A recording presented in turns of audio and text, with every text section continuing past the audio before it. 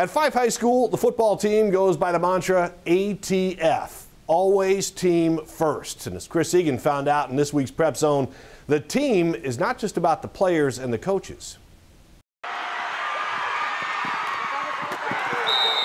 In 2018, the Fife football team went undefeated in league play and advanced to the state semifinals. In 2019, they made national headlines when their starting quarterback, Brenna Nixon, became the first female in state history to throw a touchdown in a varsity high school game. In 2021, they were just happy, especially the 16 seniors, to be playing again. It was a true blessing, you know, because there were a lot of people who were losing hope for us.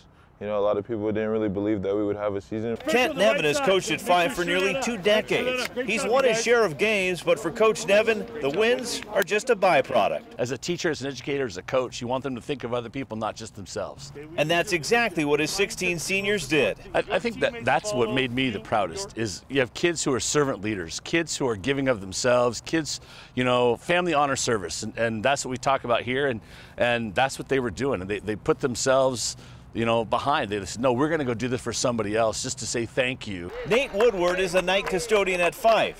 A custodian can be a thankless job cleaning up after hundreds of kids every day, but Nate does it with a smile, and the Fife football team took notice. Like, he's always been there for us, and he deserves the most. I got all these years, I remember just walking through the hallways, him just saying, hey, hello, how are you doing? He's had a big impact on all of us. He just always cares for them, so they want to do something special for him, and the seniors are the ones who came up and said, we want to have a night for him. At the last practice of the season, the players surprised Nate with some gifts. Nate fought back the tears as the Trojans showered him with love.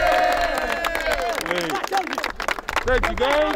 After some fist bumps and thank yous, the team had one more surprise. They put their pads and helmets away and picked up brooms and spray bottles and went to work. So we're going to make sure that we take care of your gym. We're going to make sure you take care of your locker rooms. We're going to set up the gym for you in the morning. Nick's been there for us like all these years, and we're like, oh, we should just clean the school. Like, all of us were all for it, like, especially when the idea came up, we're like, oh yeah, for sure. Like, we need to get that done. They shined the floors, the doors, they took out the trash and wiped down pretty much every handle in the school. It was just one night after one practice, but it's a moment Nate Woodward will never forget. Oh, it means a lot. It means a lot.